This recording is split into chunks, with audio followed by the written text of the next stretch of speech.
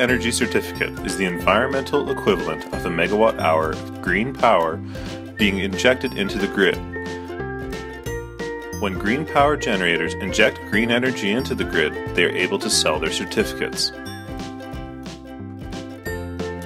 A simple way to understand the process is to think of the electricity grid as a swimming pool with two hoses filling it up. One tap is green, representing green power, and the other is gray, representing conventional power.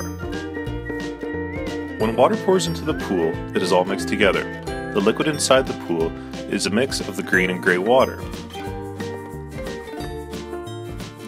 Once the water is mixed in the pool, it is impossible to decipher how much came from the green hose and how much came from the gray hose.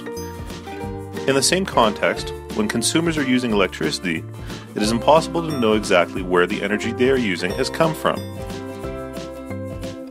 When a consumer greens a percentage of their energy usage, they are ensuring that for each cup of mixed water they remove from the pool, they are putting 1 cup of green water back into the pool to replace what was taken out. As more and more consumers purchase green power, there will be more and more green power sources feeding the grid, and the reliance on conventional power will be reduced.